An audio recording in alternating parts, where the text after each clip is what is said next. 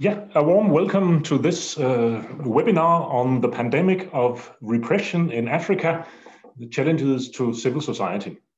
Thank you for joining.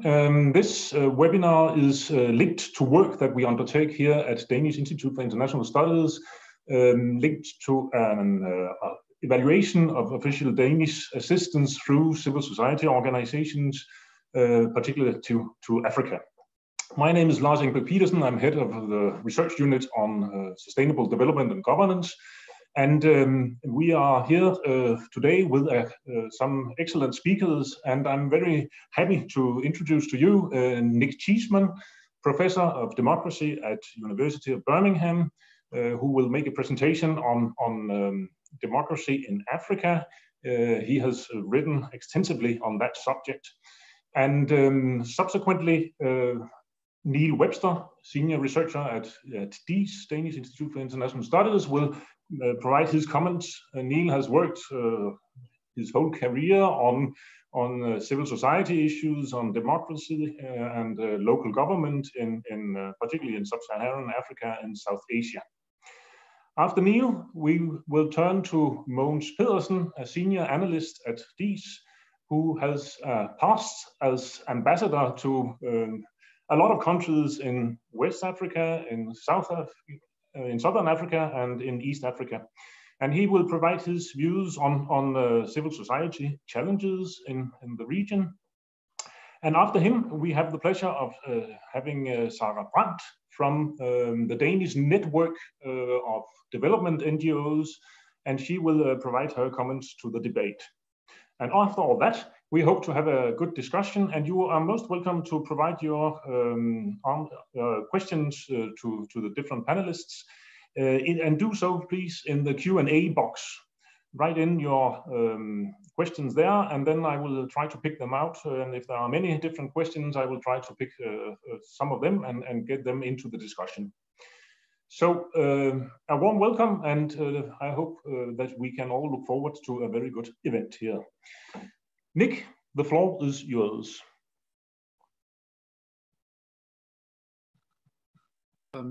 Thank you very much, and thank you for this kind invitation. It's a real pleasure to be here and to be able to talk to you today. I think this is an issue of great importance. And so my talk today is going to be entitled The Authoritarian Pandemic, Repressive and Democratic Implications of COVID-19. And I'm going to talk a little bit about what's happened in the past 12 months, but I'm also going to try and put that into a broader context for us by drawing on some of the lessons of my recent book with Oxford University Press, Authoritarian Africa, Repression, Resistance, and the Power of Ideas, which came out earlier this year. What's my argument going to be today? I'm going to make 4 key points in this presentation. The first is I'm going to suggest that colonial rule and the independence era that immediately followed it predisposed African states to a form of fragile authoritarianism. The aspiration of governments to achieve authoritarian control rarely being met with their capacity to establish it and to maintain stability for long periods of time. I'm going to talk about that as a way of providing context for the continuing struggles between democracy and authoritarianism we see in Africa and the continuing fragility we see of authoritarian regimes on the continent. I'll then move to talk about the implications for this of the current context. For example, the pandemic, which is said to have been led to a deterioration in democracy across the globe. Indeed, it's become almost a cliche now to refer to the authoritarian pandemic or the repressive pandemic. And I'll suggest that that's true. We have seen a significant decline in democratic quality, not just in Africa, but around the world. But I'll also suggest that the pandemic isn't just impacting on democracies. And I'll argue that it's actually a multifaceted disruptive force that has a destabilizing potential for all regimes in Sub-Saharan Africa, democratic or not. And I'll conclude then by pointing out that I suspect we'll see growing challenges to authoritarian systems in coming months, as we've seen, for example, over the last couple of weeks in Nigeria. So let me start. Why do we suggest that colonial rule in the immediate independence period predisposed Africa to a form of fragile authoritarianism in our book? Well, there are four key factors here, and I'll go through them fairly quickly, but I'm happy to pick up on any of them in the question and answer session if people are interested. The first is that, of course, colonial rule undermined existing checks and balances. Many African societies had been acephalous or stateless. They had operated in fairly small village units. Centralized states with great coercive capacity were fairly rare. They did exist, but in much of the continent, some people estimate as high as 80 or 90%, they were not a feature. Colonial rule eroded the checks and balances that existed in many of those societies. The fact that in many of those systems, chiefs or kings or whatever they were titled at the time, actually struggled to exert authority, and that people could evade their authority by using migration and fleeing to other areas. And therefore there was a kind of delicate social balance, not something we could call a democracy, but not something that was straightforwardly authoritarian. And that was shattered by colonial rule.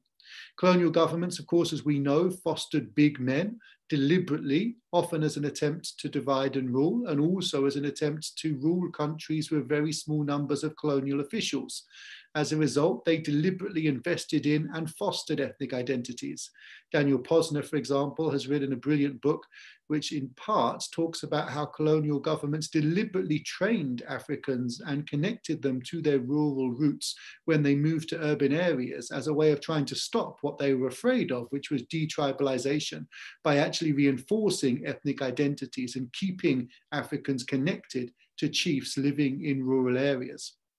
This process, of course, of reifying big men, of centralizing authority under them, of enforcing the importance of ethnic identities, went hand in hand with the construction of centralized bureaucracies. And of course, the colonial state itself was a highly hierarchical and authoritarian system, and the introduction of a lot of authoritarian legislation that prevented for example, African citizens from having rights to assembly, civil liberties, and so on. And many of the pieces of legislation, as we know, that are currently used by African governments have their roots in the colonial era. But colonial rule also exacerbated an existing center-periphery divide, at the same time as vesting great power in individuals, in weakening the ability of other people to hold them to an account, and strengthening the idea of ethnic politics. Colonial governments typically didn't invest in the sorts of state structures that would be necessary to sustain authoritarian rule after independence. There was a relatively small number of officials, a relatively lean state, and an awful lot of relying on co-optation of individuals in order to maintain support. And that combination of a kind of overbearing state of big man rule, of competition between communities and leaders for power, and a relatively weak state when it comes to physical capacity and the ability to actually enforce control over our entire geographical territory, that is the interconnection or the combination of factors that sets many countries in Africa up for a post-colonial period of relatively fragile authoritarianism, of governments that seek to assert control but often fail to do so. So it's important to keep in mind that authoritarian African regimes, perhaps with the example of a small number of states, Rwanda today could be one, have never been capable of the kind of totalitarian authoritarianism that we sometimes imagine, for example, in Europe or in the Soviet Union. And actually, other factors have often played a critical role in the survival of authoritarian governments. One is extraversion, i.e. the ability of governments to control their interaction with the global community, their ability to get aid, their ability to live off the rents from the sale of natural resources. And that's been critical to survival in many regimes, and the ability of states to provide enough development in order to try and legitimate themselves. Ideas and symbolism has also been really important to many governments. President Museveni, one of Africa's longest leaders, longest serving leaders, one of the world's longest serving leaders, has of course consistently played on the idea that he is necessary to prevent a return to war, that he is the only one who can provide national unity. And that's an important legitimating device for the other strategies that he uses to remain in power, such as electoral manipulation and repression. So one of the things that we really bring out in the book Authoritarian Africa is that surviving as an authoritarian in the African context is complicated. You cannot simply rely on authoritarianism alone. You need to be able to operate through extroversion, through co-optation, and you need to be able to have ideas that symbolize your rule. And this is really important, I think, because it's going to be one of the things that I'm going to suggest is going to make African political systems that are more authoritarian vulnerable to the negative or destabilizing impact of COVID-19 as well. So what is happening under COVID-19? Well, we have had a process of democratic deterioration over the last year. According to Freedom House, here graphically represented by The Economist, 80 countries in the world have had a decline in the quality of democracy during COVID-19. Only one, Malawi, and we could talk about Malawi in the Q&A, has gone the other way and seen democracy got stronger on this measure. As you can see from the map, a lot of countries in Sub-Saharan Africa and all of the countries in North Africa are seen to have had a period of democratic deterioration during COVID-19. So why is that the case? I think we often talk about this in the round and we don't disaggregate the processes that have led to this process of democratic deterioration. So I'm going to break them down now into what I think are 4 particularly different processes. The first is that in a number of countries, we've seen straightforward power grabs. We've seen governments attempting to use COVID-19 and the need for emergency powers to expand their authority. This is perhaps most obviously the case not in Africa, but actually in Hungary, where of course Orban has taken on new emergency powers with no sunset clause.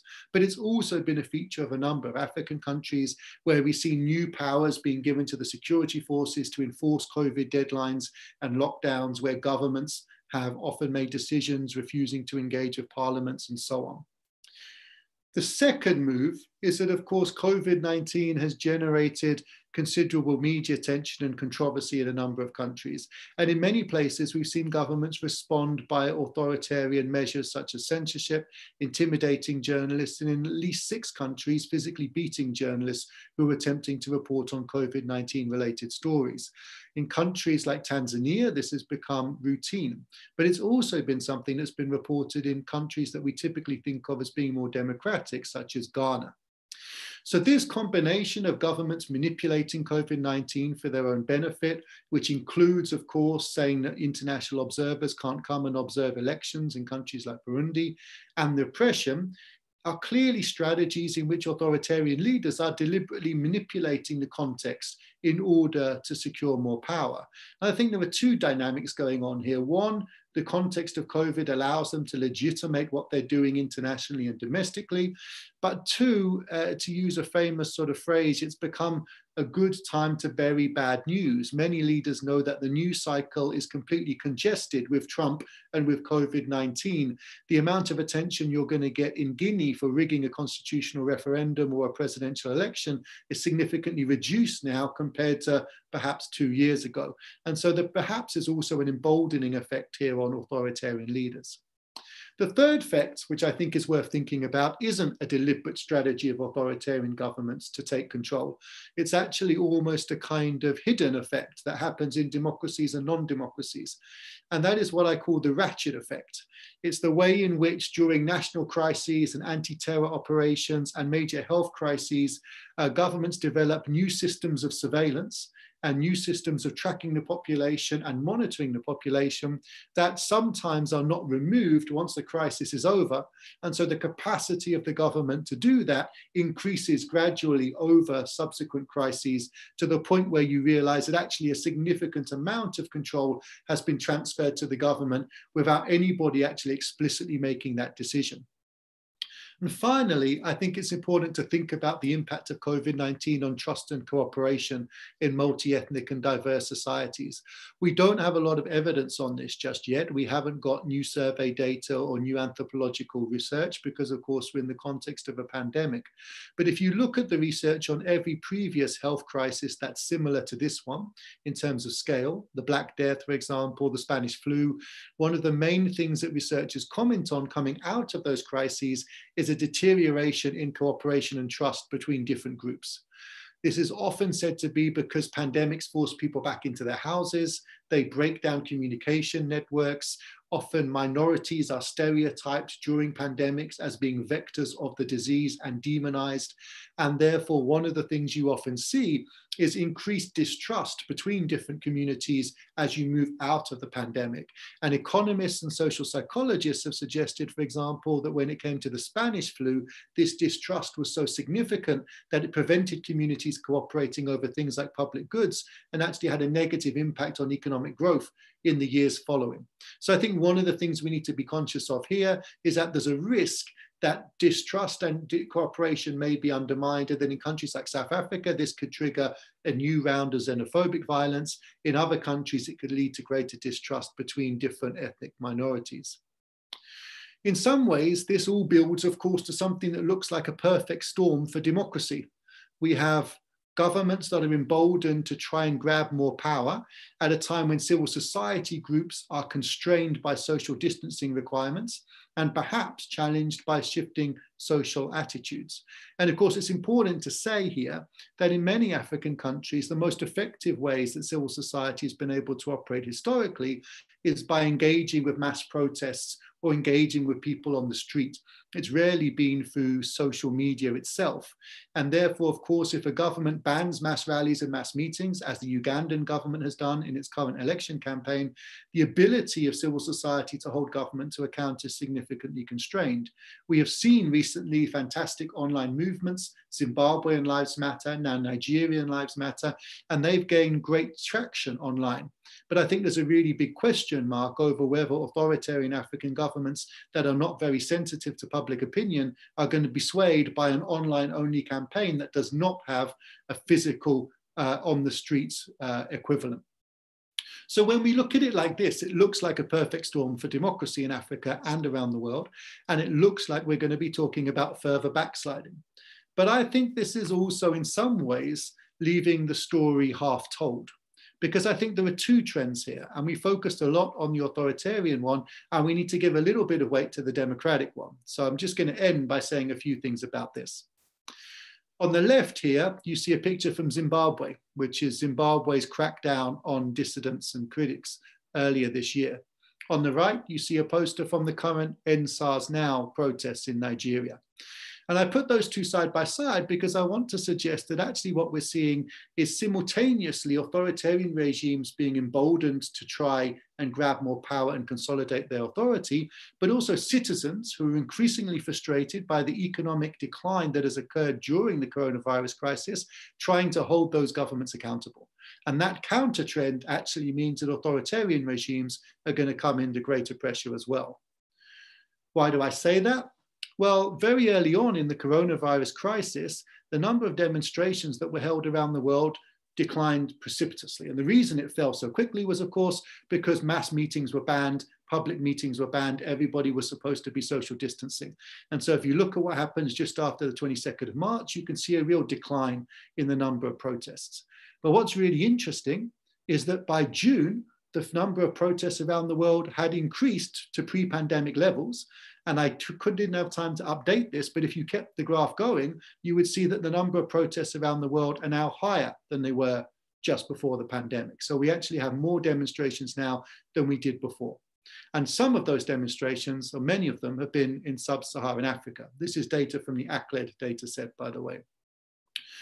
And I think it's really important to keep in mind that for every Hungary where we saw the power grab, we saw Belarus with people on the streets refusing to accept a rigged election. For every Zimbabwe where the government is cracked down, we have a Nigeria where we have thousands of people on the streets of Lagos. For every Philippines, we have a Thailand where young people are laying a plaque saying that they want to have democracy rather than royal law. And for every Turkey, we have a Kazakhstan where a president of 30 years has recently been forced to step down. And so I think we really need to ask a question about, is coronavirus bad for democracy, or is it simply challenging to political stability? Here are 4 quick reasons why I think that coronavirus will undermine the rule of authoritarian governments in Africa as well as democracies in the next few months, and then I'll finish. First of all, I think there was going to be a significant economic collapse in many countries. Even governments like those in Nigeria, Kenya, and South Africa that were able to provide significant COVID relief funds weren't able to fully prevent people from feeling the brunt of coronavirus. And those relief funds have generally ended or will be phased out in the next month or so. So we're entering a period in which people will still suffer the same COVID impact on the economy, but with none of the government protection that they enjoyed previously. Second, many countries in Africa, most obviously countries like Ghana and Zambia, but other countries like Kenya, not that far behind, have unsustainable levels of debt. And that debt has been significantly increased during the coronavirus crisis because governments have spent more money on things like healthcare and they've generated less revenues. And even though the IMF and the World Bank have allowed countries to suspend payments, many governments have refused to take that offer because it came with restrictions. And so we see a number of countries that are likely to be forced to cut government spending as a way of balancing the books over the next 12 months, exacerbating the impact of economic collapse. I think these two things are particularly significant in the context of coronavirus, because I think that the virus has also really made people focus on the poor provision of public services. And I think in many countries, people are reflecting on the government's inability to provide effective healthcare, not just during the coronavirus, but to invest in it and make it an effective system of government over a long period of time. And that's increased the focus on governments who are either on the one hand, providing no services, or on the other hand, are actually abusing their states. And the number of protests we've seen against police brutality, not just in Nigeria, but in Kenya and other countries, has increased during the coronavirus. And this is particularly true in countries where we've seen significant corruption scandals related to COVID-19 funds. And so far, I've seen significant corruption allegations around the use of COVID-19 funds in about half of all African countries. Significant accusations in countries like Zimbabwe and Kenya, where it's alleged that either contracts were given out at inflated prices with kickbacks going back to government officials, or where it suggested that contracts went to companies associated with ruling party figures who didn't have the expertise to provide the equipment they were being paid for. And I think when you put these four things together, the economic collapse, the debt crisis to come, criticism of government services, and corruption scandals, that's where you start to see the mass protests and the frustration. It's that combination of things in countries like Belarus that is driving protests, as well as the rigged election. It's this combination of things that is driving popular frustration in Nigeria. And my suspicion is that over the next 12 to 24 months, we will see a similar combination of factors radicalize and mobilize people in other authoritarian states.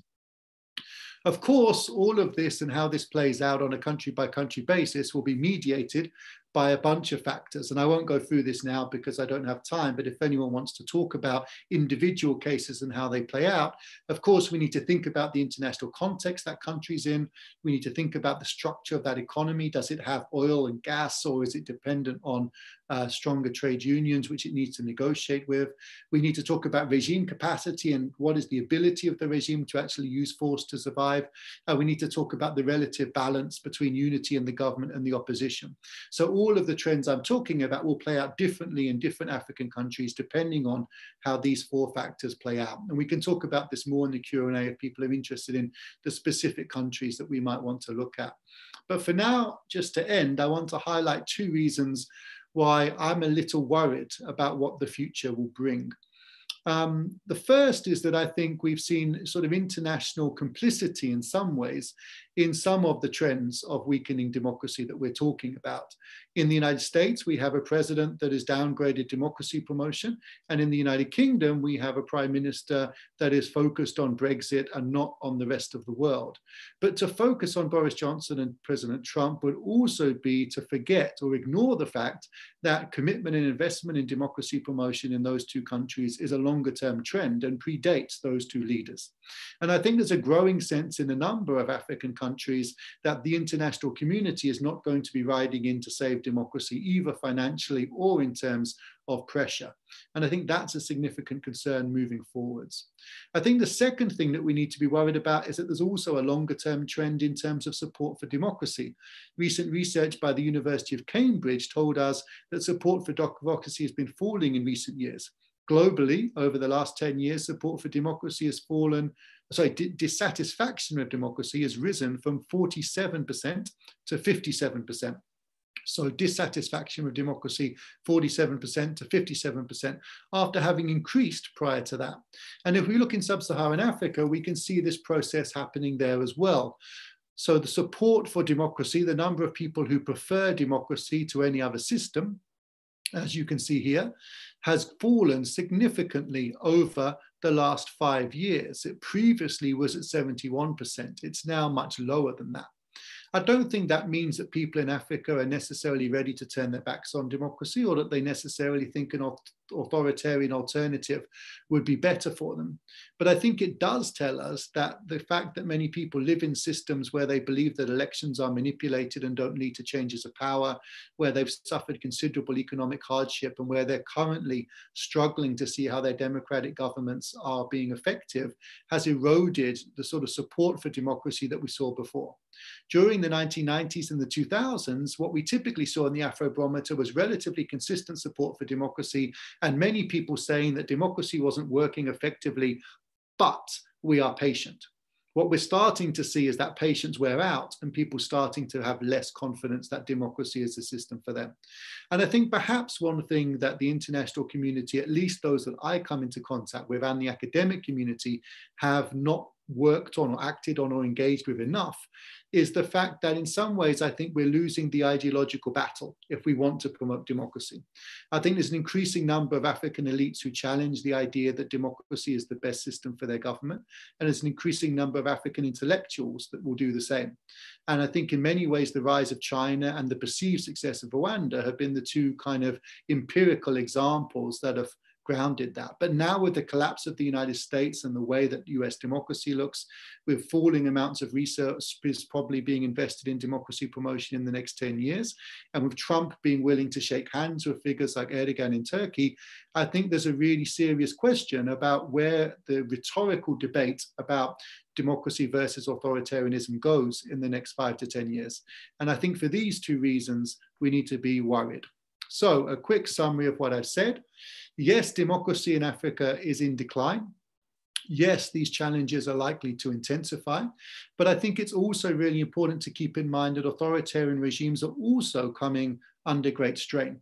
And therefore, perhaps it's best to think of the pandemic not simply as an authoritarian move or driver, but as a broader driver of political stability. And perhaps we will see that being the key message that will come out of the next few months. Thank you very much. Thank you very much, Nic. This was excellent, very broad expose on these issues. So thank you very much. Now I will turn to Neil Webster, who will provide his comments to this presentation. Thank you. Yes, thank you very much. Well, that was a very broad sweep. And I suppose if I was to answer or put one position, I think I would take a more optimistic view. So I will take the optimistic view on democracy, but in Africa. But let me come to that. I think we're about to witness a series of development experiences in Africa that will actually transform both global politics and, more importantly, national and local politics on the ground for millions in Sub-Saharan Africa. But I may be proved wrong. My thoughts are very much influenced by some ongoing research we're doing, looking at the role of governance with respect to climate change adaptation and mobility practices, specifically in Ethiopia and Ghana, but also many interactions I've had with researchers and research in various sub-Saharan countries, and also a little bit as a practitioner. I mean, for me, talking about economic development, then we have to look at the state of governance. If we're talking about inequality in such countries, again, we have to look at the state of governance. If we're talking about COVID-19 and the responses, again, it's looking at the state of governance. And of course, human rights, civil liberties, legal protection, these are often indicators of the state of governance, the actual condition of democracy and civil society. Now, are we seeing repression growing? Are we seeing COVID intensifying the, shall we say, challenge to democracy in Africa? Is there a shrinking space for civil society? I'm not so certain, actually, if that's the correct, shall we say, perspective to have over this time period. I know things do not look good. Just look at what happened in Lagos yesterday. If we look at Ethiopia, political rights in Rwanda, democratic failure in Eritrea, we do have many, many challenges. But how did we get here? And what is going on? What might we do to try and, should we say, strengthen the democratic trend, as you call it? And this leads me to an underlying question as a starting point. Can one have democracy without a middle class, primarily urban?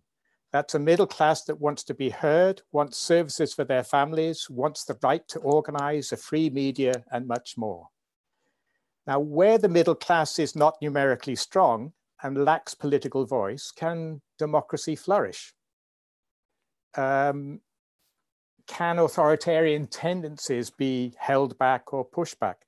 Now, from what I can see, in the early decades of independence, perhaps many researchers and development actors, players, actually believed it was possible to have democracy basically without any, should we say, substantial urban middle class at all. These were primarily agrarian economies, but the reality on the ground, the lack of a middle class outside the state bureaucracy, became accepted as an increasingly important reason for why other governance paths came to be followed.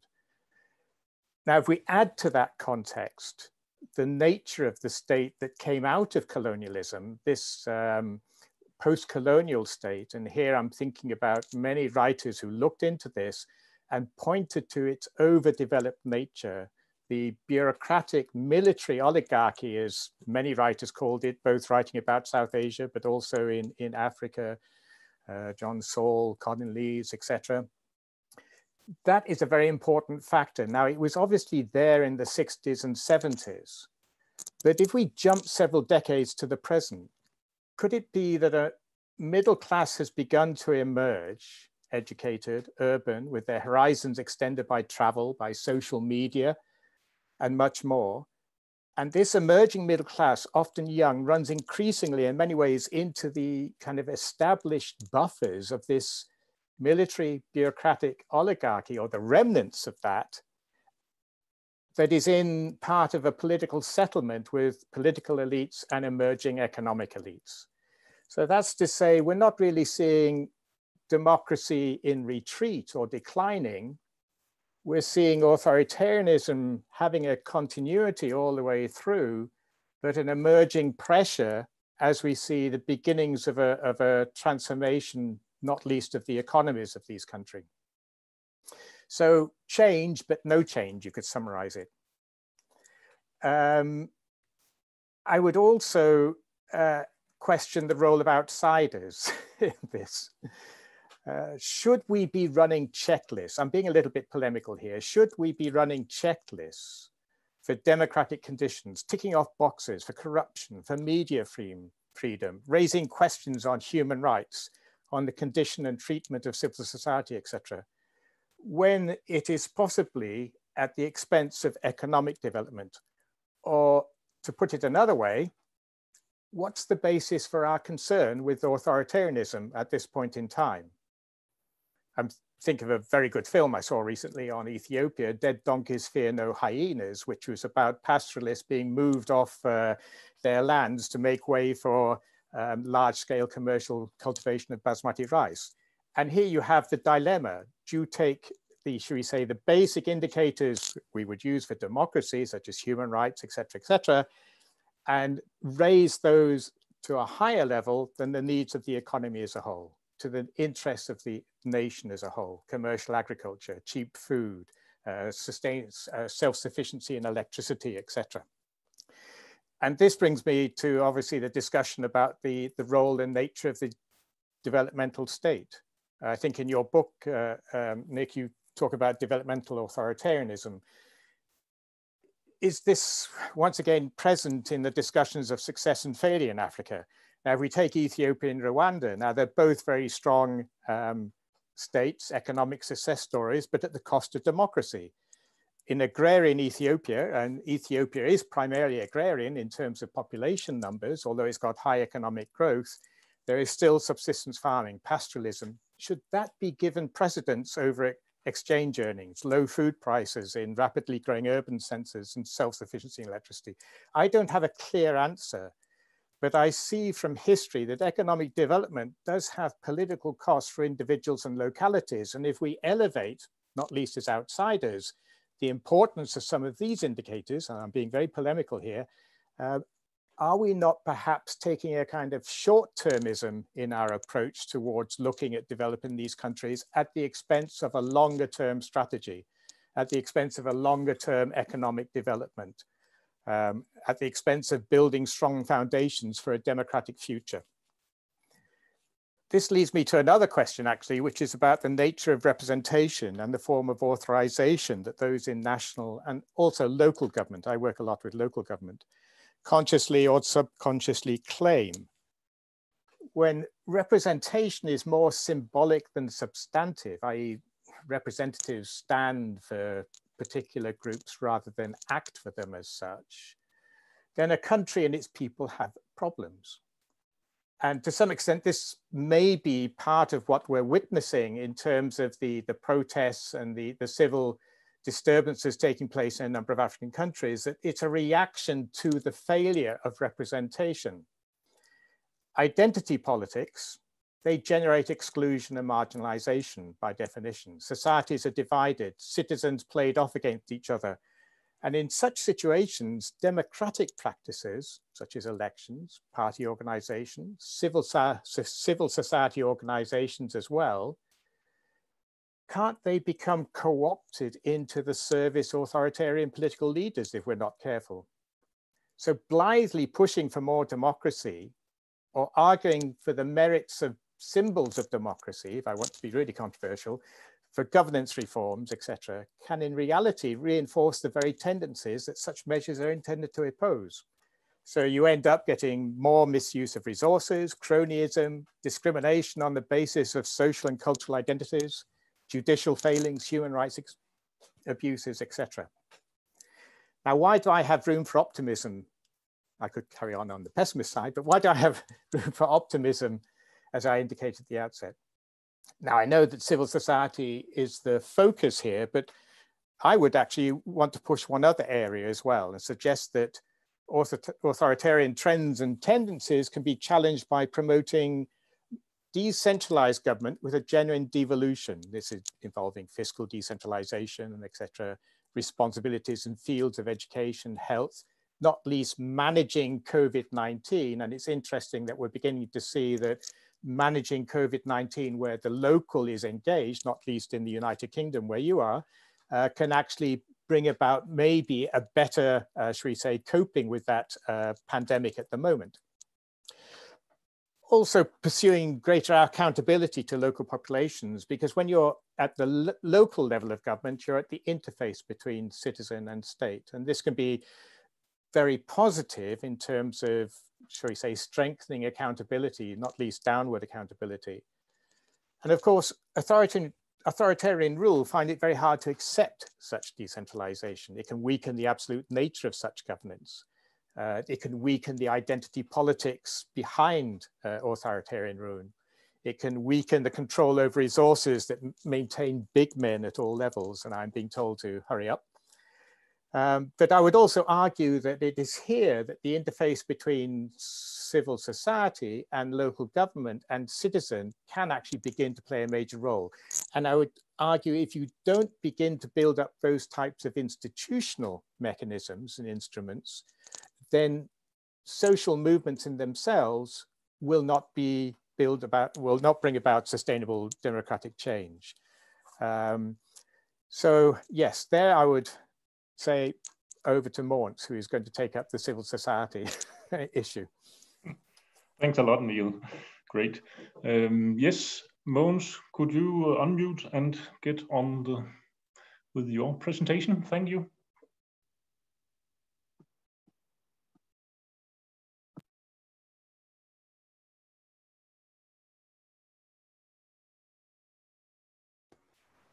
Can you hear me now? Okay. I will focus my short presentation on how is civic space shrinking in Africa under increasingly repressive regimes. The general trend in Africa is towards a more closed civic space. According to Civicus, the International Association of Civil Society Organizations, 41 countries out of 49 in Sub-Saharan are systematically curtailing civic freedoms. Freedom House is coming to similar conclusions. In these countries, CSOs are limited in their role as political actor in a democratic society. It's very difficult for CSO to engage in advocacy, anti-corruption issues, governance issue, and increasingly also in issues around natural resources, in particular land issues. Many governments in Africa would like to see CSOs concentrating on service delivery activities, development project, or in particular humanitarian assistance. But we see different patterns of shrinking space depending on the political context and the nature of the repressive regimes. Let us take as examples these Sahel countries, Mali, Burkina Faso, and Niger. The political development and the civic space are very much reflecting the rapidly increasing armed conflict and terrorist attack during the last 8 years. In all three countries, laws have been adopted limiting the access of CSOs and in particular human rights organizations to information on what is by far the main issue on the national agenda, the armed conflict and the massive violation of human rights related to the terrorist attack, but also often very violent behavior of the national army. In Burkina, for instance, a new legal code has recently been approved, limiting information on the conflict, and several meetings organized by human rights organizations on the conflict and security have been banned.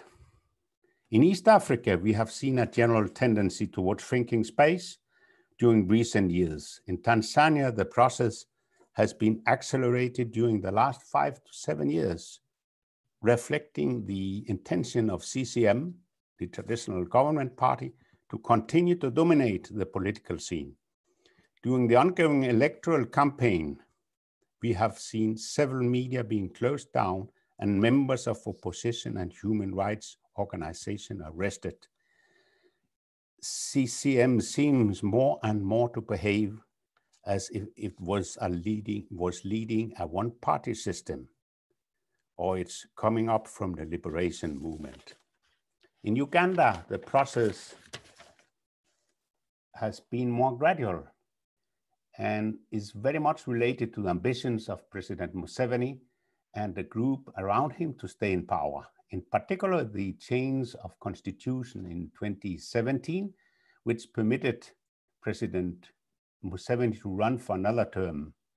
A large range of measures limits significantly CSO activities, introduction of new restrictive NGO laws, and frequent intervention of security forces to stop CSO activities, such as peaceful meetings and our daily practice.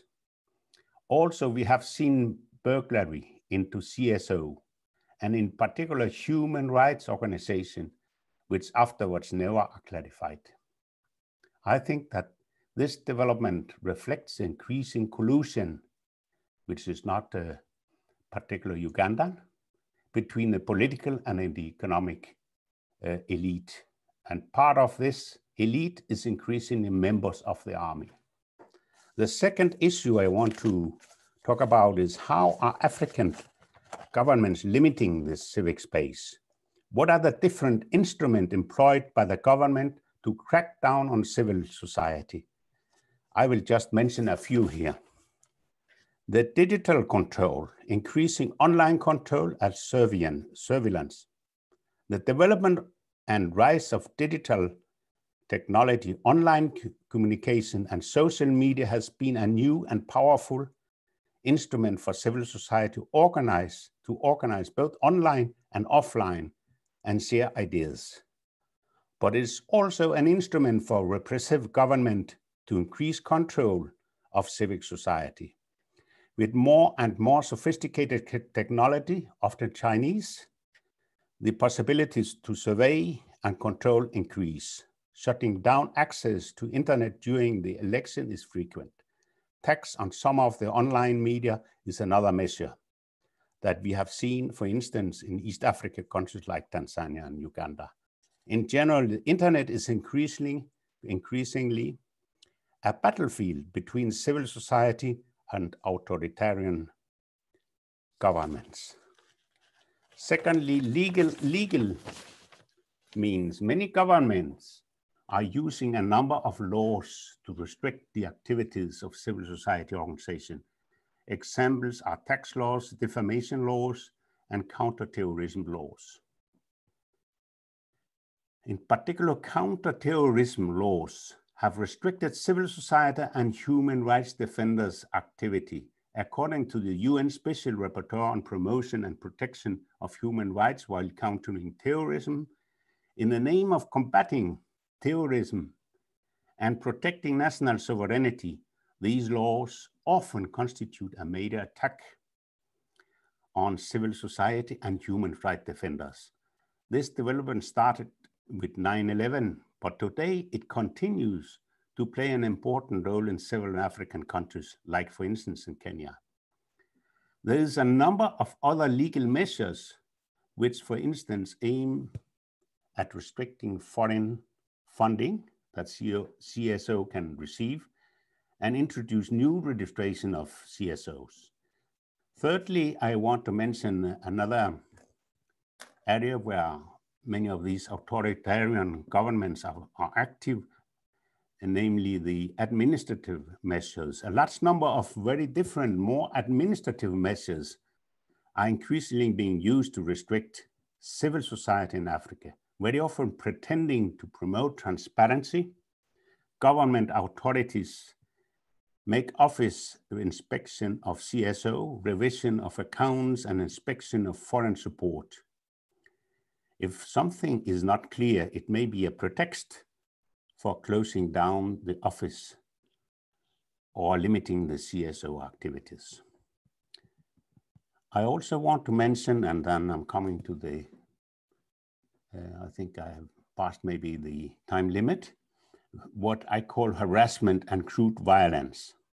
We have seen an increase, significant increase in the use of violence against civil society organizations during recent years by authoritarian regimes in African countries, in particular during elections.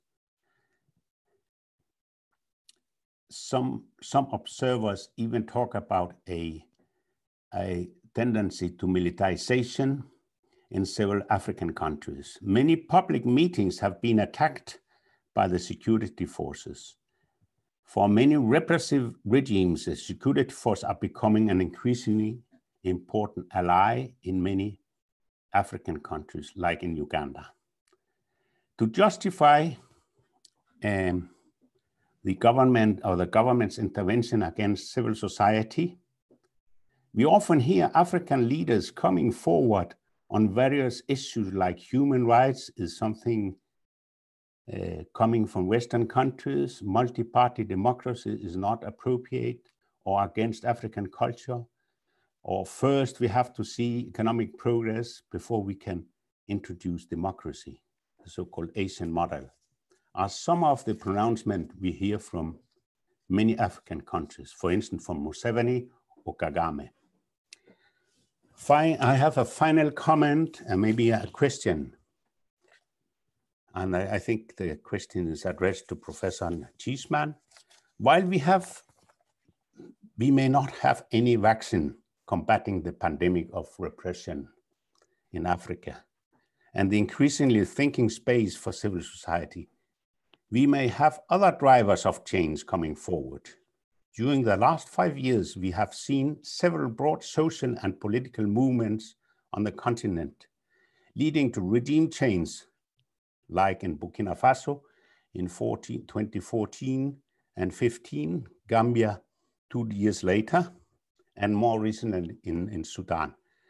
At the same time, several observers talk about a new wave of political and social activism of young people organized in informal groups.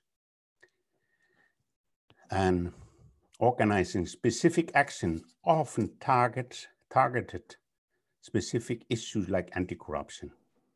Many of these young people don't want to engage in more traditional CSOs or NGO activities. So my question, which is rather general, is what will be the main drivers of social and political change in African countries in the years to come? Thank you. Thank you, Mogens. That was very fine. We go on to Sarah. If you can connect. Yes, thank you very much. Can you see my screen now? Yes, it's fine. Great. All right. Well, thank you very much for having me. My name is Sarah Brandt and I work for Global Focus, which is the Danish NGO platform for organizations working globally on development, humanitarian and human rights projects. And our members work with civil society around the world and are very diverse in the projects and the sizes and also the focus of their work. But this issue of civic space certainly is something that joins every single member that we have, because what they're experiencing is that their members around the world and their partners in local civil society are beginning to have difficulties carrying out their work. And what's important to notice is that really almost every single member that we have that you can see here on the screen, whether they work on children's rights, gender equality or other issues, every single one of them have in some way experienced how it is becoming increasingly difficult to work on these issues and especially as civil society actors. And I think Mogens has just given us a really great insight into the situation. And we've also heard how COVID has certainly not improved the situation, but rather worsened it. And so what I'd like to do today is to speak a little bit about what civil society has done to try to counter these civic space restrictions that we've been facing in general, but also with regards to COVID-19. So one very important work that civil society does is to track the restrictions that we're facing. So this is a world map of that is from the Civicus Monitor. And basically it looks at the situation on civic space in a country. And the definition of civic space is to be looking at freedoms of expression, freedoms of association, and freedoms of assembly. And these freedoms obviously are central to be able to practice any engagement in society, and certainly to be part of democracy and have your democratic fundamental freedoms. So this is the definition that is used here. And what is special about the Civicus Monitor is that the data going into the monitor is derived from local civil society organizations around the world. And so it's important to note that these organizations observing and monitoring the situation in their national context, and some are also regional organizations that have a broader reach. Again, we also have Freedom Houses monitor. We also have International Center for Non-for-Profit Law that also has really good tracking monitors. And what I just want to say, if we look at this map, is that as you can see, there are quite a few red countries, which means that they're entirely closed for civil society. And actually, the latest numbers from Civicus shows that it is only 3% of the world's population that lives in democratic countries. And here, I mean, they're able to practice fully their democratic freedoms of those three human rights that I just mentioned. And so for this reason, if you look at one of the red countries, the only way for civil society to work is to work underground if you live in a red country, to be very, very careful because you are so subject to surveillance, etc., from the government and risk being imprisoned or even worse if you speak out. And then what I also want to say, and I think this is really important to stress, is that whenever civic space closes in a context, civil society is not able to go on with their normal work.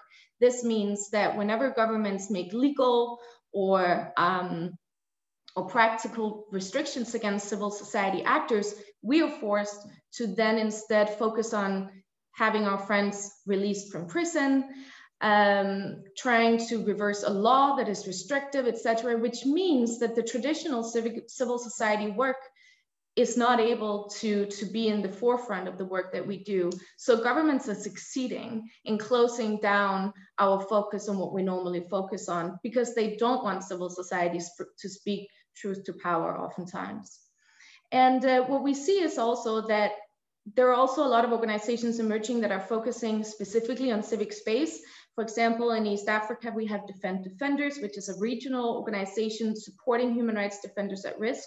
We have Civicus Frontline Defenders, Urgent Action Fund Africa, and others.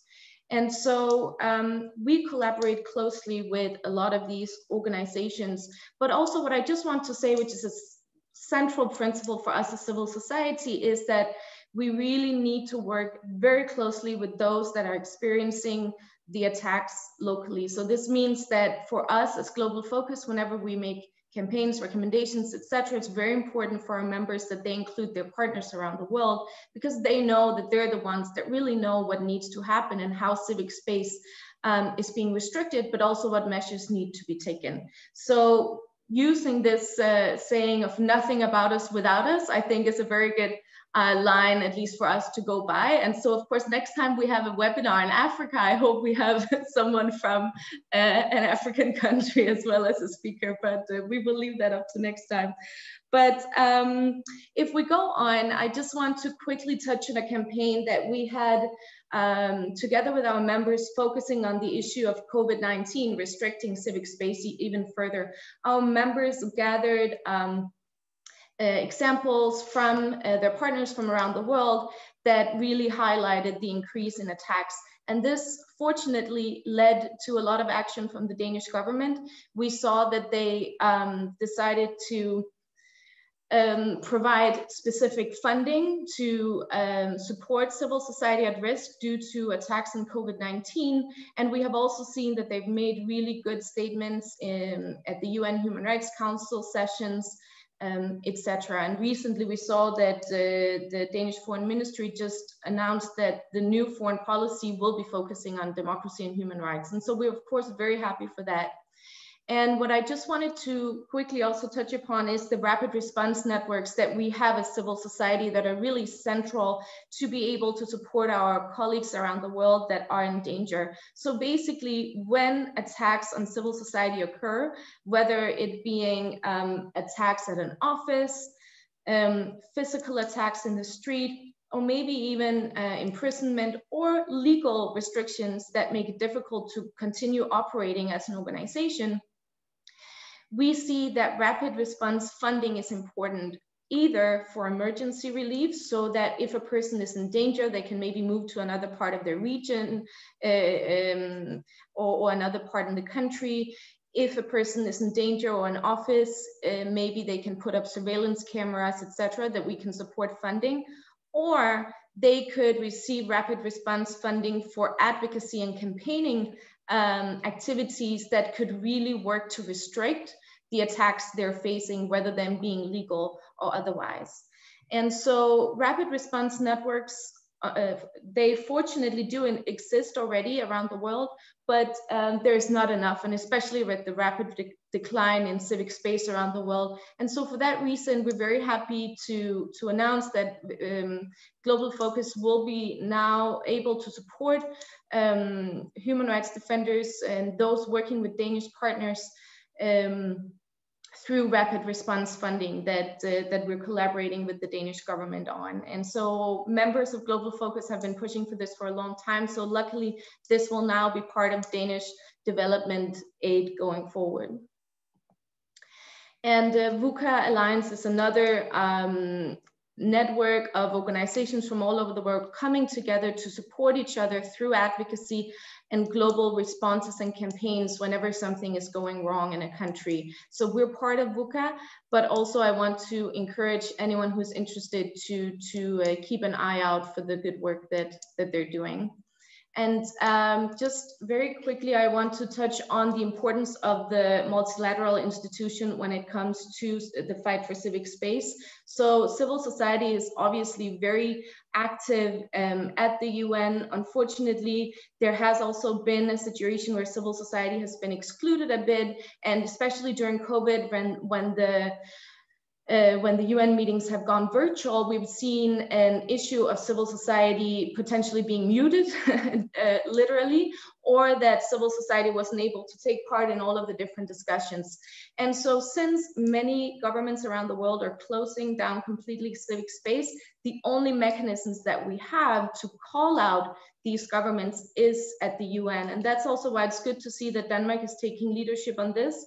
And we would hope that they would continue with that, but of course also encourage other governments to do it. And so as civil society, we continue to try and work in these spaces, and also to continue to demand inclusion of civil society at the UN. And I just want to briefly touch upon some of our next steps. What we're planning to do is to, among Danish civil society, set up sub-country groups to basically focus on the cases that arise in those countries where Danish organizations are most active. So that could, for example, be Uganda, Tanzania, or others, where Danish organizations have a lot of partners that really feed in worrying information, and where we can see as civil society, we need to stand together and see how we can be part of supporting our partners and colleagues in those countries. So I think I'll leave it at that, and thanks again. Thank you very much, Sarah, for summarizing some of the civil society responses to the changing situations in several countries in Sub-Saharan Africa. Thank you very much. I should just repeat that if you have a question as a participant to this webinar, you can move the mouse over the screen, and then you will see a possibility for ticking a Q&A box at the bottom.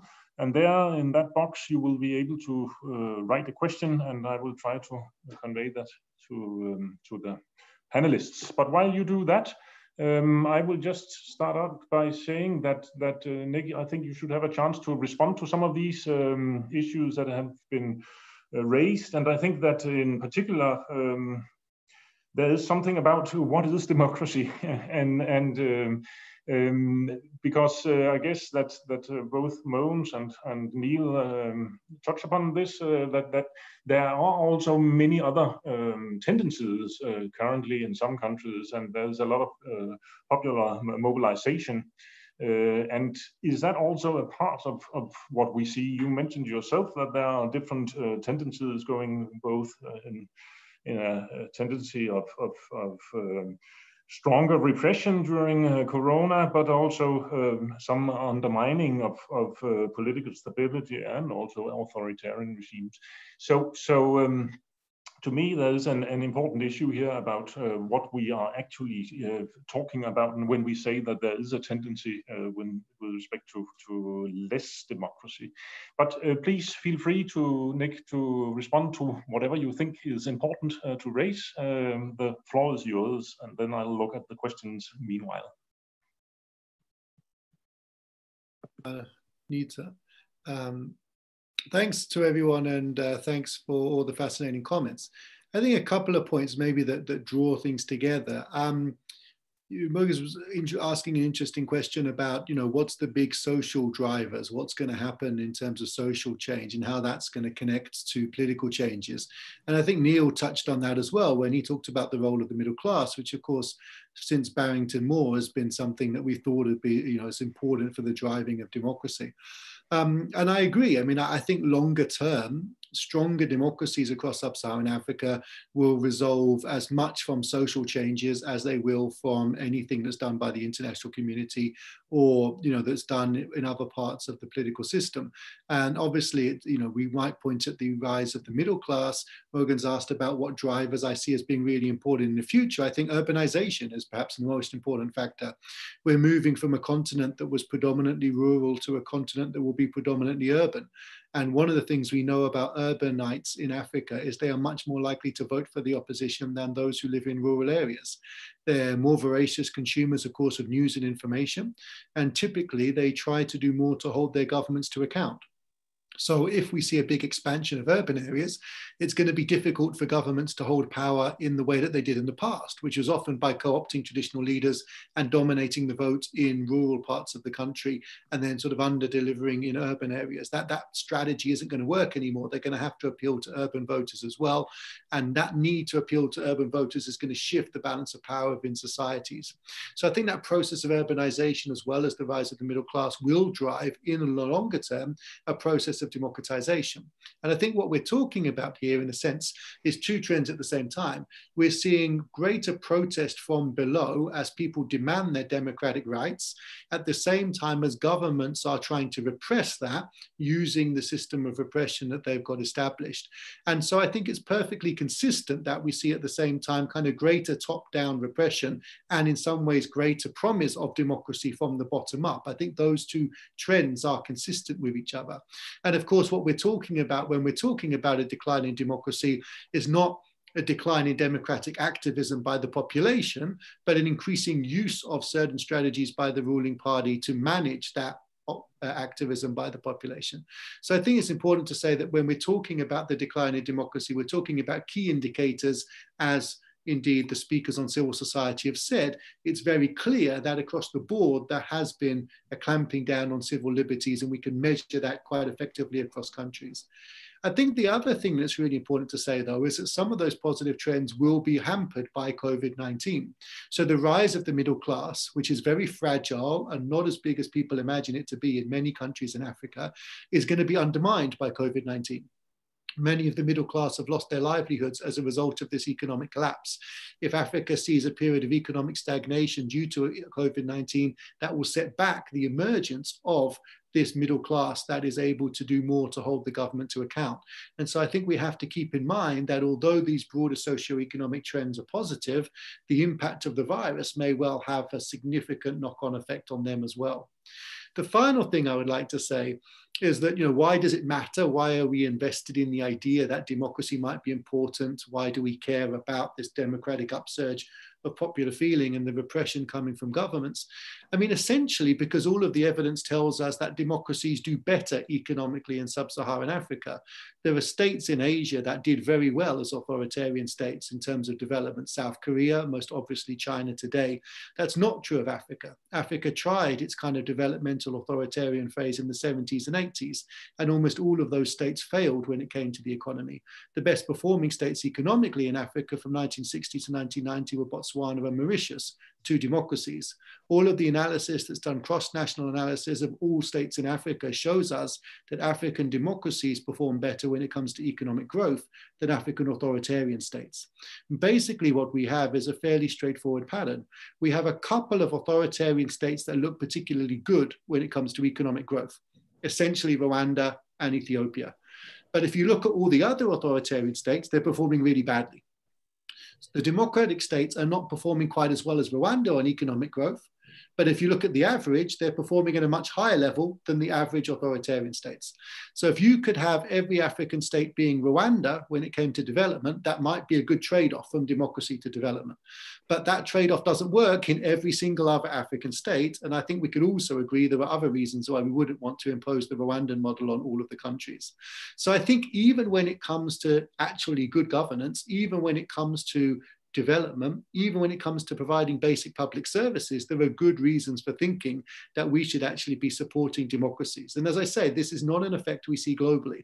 It's an effect we see in Sub-Saharan Africa. Authoritarian regimes in Africa seem to be particularly bad for certain aspects of state development, state capacity, and economic development. In fact, we have a new paper coming out that shows that in the same decade when state capacity and authoritarian regimes in Asia increased and in Latin America increased, in Africa it flatlined.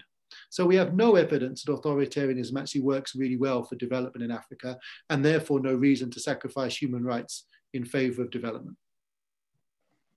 Thanks a lot. Nic, could you just expand a little bit on that point? Because I think it's very interesting that there is this difference. And can you say anything about whether it's just a matter of geography, African versus Asia, or do you see particular factors explaining this difference between the countries?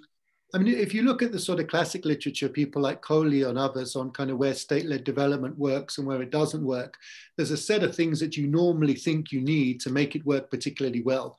One is often a kind of external threat that focuses the mind of the political elite on achieving long-term economic growth, because of course you need to make short-term sacrifices to achieve that long-term growth. Another is the ability to perhaps insulate at least part of your civil service from kind of ethnic ties and patrimonial ties in order to regulate corruption and make sure that decisions are made in productive ways. And another is perhaps a kind of degree of political stability and ability to keep trade unions under control. And of course, if you were then to think about, an African country that had had a history of more patrimonial governance, divide and rule politics and winner-takes-all politics, in which leaders are expected to serve their communities first, leading away from public goods, where bureaucracies have often had significant problems with personal rules and personal networks, trumping the official rules, and with corruption distorting the use of resources. And you also think about the kind of limited focus of African elites on long-term economic growth, often a prioritization of immediate kind of consumption needs.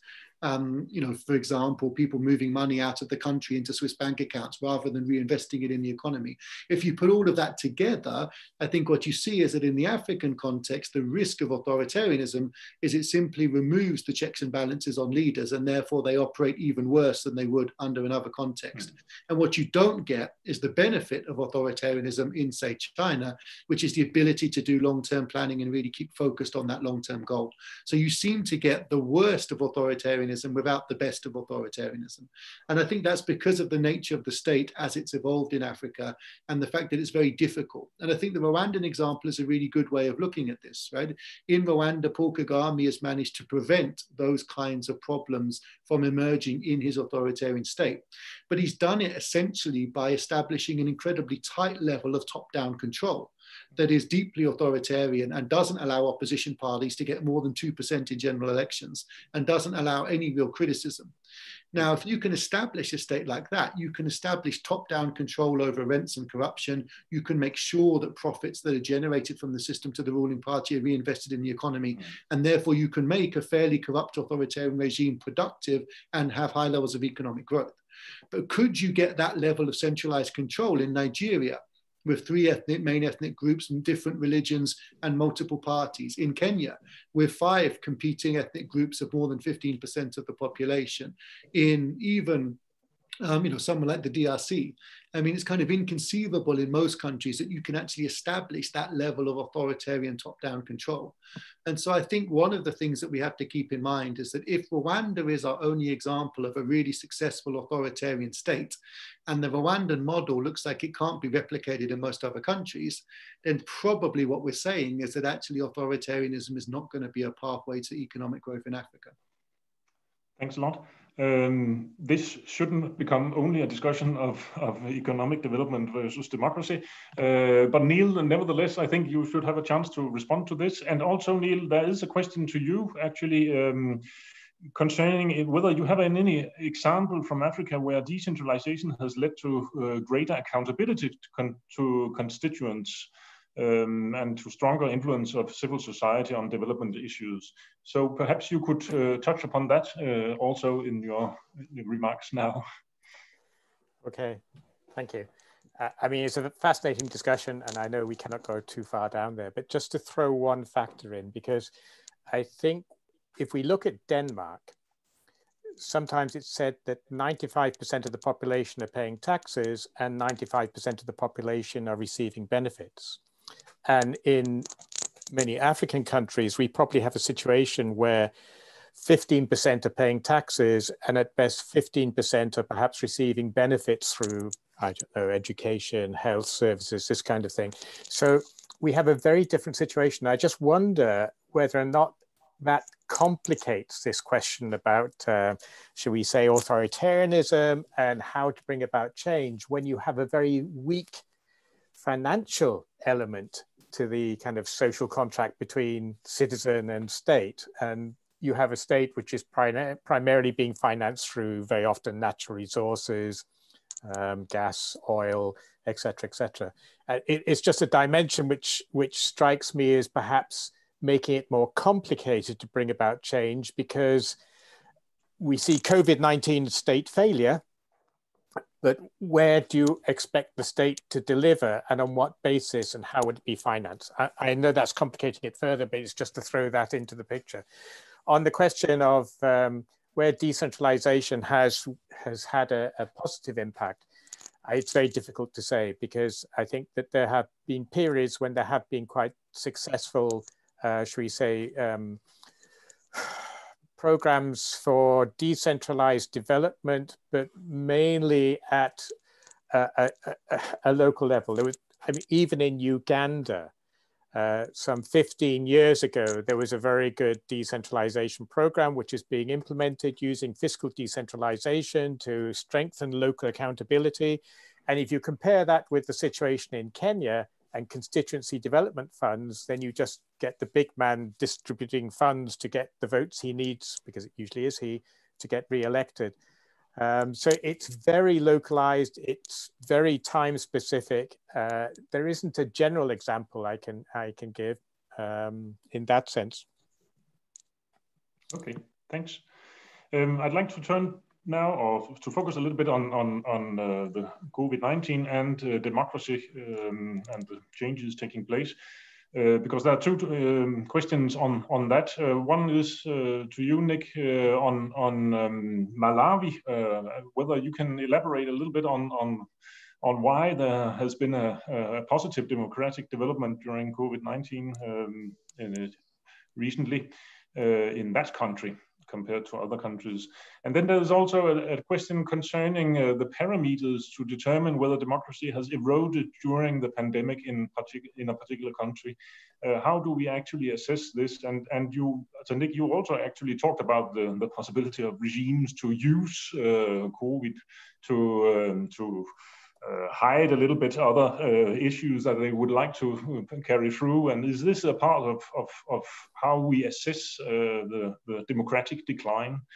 And if you could talk a little bit about that, Nic, then I think we should turn a little bit to the civil society issue subsequently. Absolutely, and Sarah might want to come in, and Morgans, because they provide a lot of evidence of the kind of decline in space for civil society, which I think is essentially a key way of measuring democratic decline. But let me talk about Malawi, because I'm very fond of Malawi, and I spend a lot of time there, and I was there during these events. And essentially what happened in Malawi was that the judiciary stood up to be counted. The judiciary had been able to develop a stronger and more effective capacity to hold the executive to account over a few years. And the judiciary in Malawi has occasionally played an important role in the democratization process, as has the military. And so what we had in 2019 was an election that the opposition said was flawed. The incumbent president won. The Constitutional Court agreed with the opposition and ruled that the president was illegal. That was the second time only that had ever happened in Africa. I think the fourth time only that had ever happened in the world. There was then an election that was, the government appealed that decision from the Constitutional Court to the Supreme Court. The Supreme Court then doubled down on the decision and said not only was it right, but that actually it was even worse than the Constitutional Court had said. So the judiciary really stood up to be counted. But around that time, a number of interesting things happened. And it turned out that the kind of gradual consolidation of independence of both the military and the judiciary meant that the government couldn't lean on either of those bodies to basically allow it to manipulate the next election. It was also the case that Malawi has very stringent rules on who's allowed to be the head of the Electoral Commission. And the outgoing head of the Electoral Commission in 2019 had to stand down by 2020. So there was a new head. And in Malawi, you can only pick the head of the Electoral Commission from the judiciary. So it had to be a judge. So the government was constrained in who they could pick. And of course, the judiciary had been becoming more independent. So all of a sudden you get an electoral commission that's new, headed by a new figure who's a judge. You've got the military who refuse to become involved and do the dirty work of the government, and the judiciary that's clearly signaling that if the election isn't good quality enough, it's going to nullify it again. And it's in that context that you have a new election in 2020 where the government loses and the opposition wins. So people then feel that justice was done from the 2019 elections, and it's a victory of the independence of key Malawian institutions, most notably the judiciary and the military. But underpinning all of this, and this is something that really connects to what Sarah was talking about earlier, was a mass civil society campaign. And after the initial elections were rigged, civil society groups and a group called the Human Rights Defenders Coalition, HRDC, went to the streets of urban areas and refused to leave those streets until they got what they considered to be justice. And I think many people think that that campaign of civil society was one of the things that encouraged judges to rule against the government and to say that the election wasn't good enough. So it's a kind of process of institutional strengthening, but underpinned by really effective civil society mobilization. Now, it's important to say that doesn't mean Malawi has sort of made it to be a consolidated democracy. This was a particular moment when forces, kind of arranged themselves in a way to allow for a transfer of power. There were still major questions about accountability, about corruption, about legislation. There were still many battles to be won around gender equality and so on. But for that process, that sort of shifted Malawi against the tide of all of the other systems that were perhaps moving the other way. In terms of the way, the measures that we use to measure whether countries are moving towards democracy or not. I mean, for example, the figure that I showed you, the map of the world, was produced by Freedom House. And Freedom House produced a map, an indicator of political rights and an indicator of civil liberties. And each of those indicators has a series of sub-indicators. So for example, does the government allow freedom of expression? Does it allow freedom of movement? Does it allow, et cetera, et cetera, et cetera? And it has a series of people coding the quality of democracy on the basis of all of those. So if we see a significant movement, what it probably means is both there's been a significant decline in the quality of civil liberties. For example, the government has started to place greater infringements on the ability of people to be part of associations to speak their mind. In Tanzania, for example, the government essentially has been increasingly censoring criticism of the president to the point where you can now be jailed for criticizing the president in public. It's those kinds of measures that are being picked up in these indicators and then kind of aggregated into an overall decline. So in most cases, you'll see something like a 20-point scale of indicators for civil liberties, sort of 20-point scale for political rights, and measuring progress against each one of those over time. And that's what's creating the evidence that suggests that 80 countries around the world have had a decline in COVID during COVID-19. Decline in democracy, so during COVID-19. Okay, thank you very much. Then I'd like to turn to Sarah, because there are some questions to civil society issues, and I would also like you to perhaps start out by commenting on Mogens' point that civic space can be limited for different reasons. There's a difference between West Africa, Burkina Faso, Niger, Mali, the situation there, and then if we take countries like Tanzania and Uganda, where it is a more state organized limitation of civil society space. So do you think that there are differences that are important to recognize when we talk about what civil society should do and can do?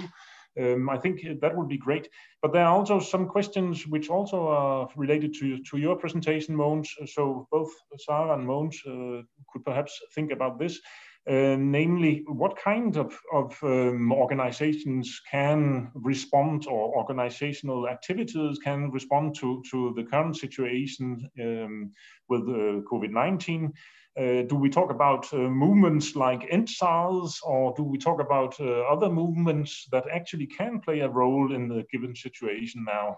And should we focus our efforts more to support such movements?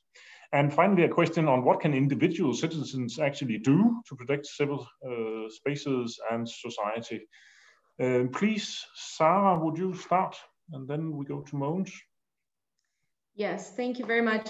So firstly, on the different reasons for civic space closing, that's definitely the case. We see it not only on the African continent, but also in other parts of the world, that governments have either anti-terrorism, fighting a pandemic,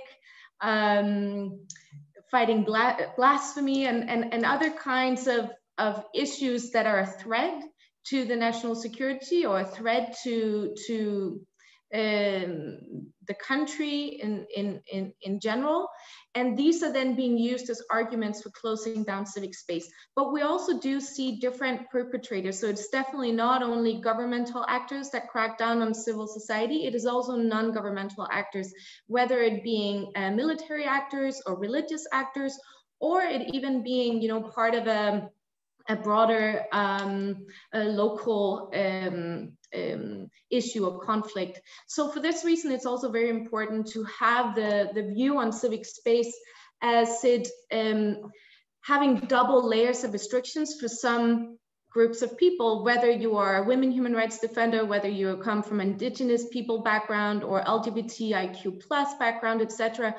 Everybody is really facing these extra layers of restrictions, also very much dependent on the context you're in, such as in Uganda during COVID-19, we had targeting of LGBTIQ+ people to sort of being put as spreaders of the pandemic, right? So governments have really been using in different ways the pandemic, but also other issues to crack down on those people that they would like to not have a voice in society. And just shortly on the next point on the potential for change for African youth, I am really in awe and very respectful towards those amazing social movements that we've seen all over the African continent. I think that African youth can teach us in Denmark so much. We have seen how young people have really come together around causes and made a difference. They have mobilized in masses that we really have not seen recently in Denmark, for example, to the same extent. As an example, in South Africa, there's been an amazing movement fighting gender-based violence, and I think very much the young people have been the forefront of this fight as well. So I think the potential for change for African youth is immense, the change that they're able to bring to societies, and we can learn a lot from them. And then lastly, what can individual citizens do? A lot. So obviously sharing the stories, being active on social media and in their everyday life, in being part of a conversation, but also just putting attention to these cases that are happening around the world. If, of course, this is happening in one's own country, there's a lot of things that can be done with regards to trying to speak up in the spaces where it's possible, trying to get together with those that have the same interest as you to try to do something, whether it's then mobilizing, pushing back on legal restrictions or other things. But I think one person can do a lot, and we especially see that in connection with the social movements and the mobilization on the internet. And in Denmark, there's also a lot of solidarity that and also just a co-responsibility and actions that we can take together, where we as individual citizens have a voice, and we're privileged enough to live in a country where we're not facing crackdowns, and we should use that voice. Thanks. Thanks, Sarah. Mogens, would you? Yeah. Take the floor. I think that we have to think out of the box and not identify civil society in a very traditional way as a number of NGOs or CSO. We necessarily have to have a broader view, and we have to include new social movements. Some of them are broader based, but you also have these groups of young people who are organizing specific actions. And I think the Danish NGO, I think the CSO with whom they are partnering, they have to get out of the box and try to establish new alliances, new coalitions and networks with, in some cases, with member-based action organizations, in some cases with faith-based organization, to create a broader movement. I think what happened 5-6 years ago in Burkina Faso was quite interesting. Also to see how the more traditional human rights organizations, among others, they entered into these coalitions and networks promoting a very important social and economic political change. So this is, I think, this is a challenge for the NGO, CSO community, that they have to get out of the box. Okay, thanks. We have to get out of the box, and that's perhaps also a note on which we should end. I'd like to thank the participants for very good questions, and also in particular the panelists for their presentations. Nic, I'm very grateful that you took the time to participate in this seminar, which has to do with a process in Denmark regarding civil society organizations and their work in Africa. So thanks a lot for taking part, and we'll end this webinar here. Thank you. Thank you very much. Thank you.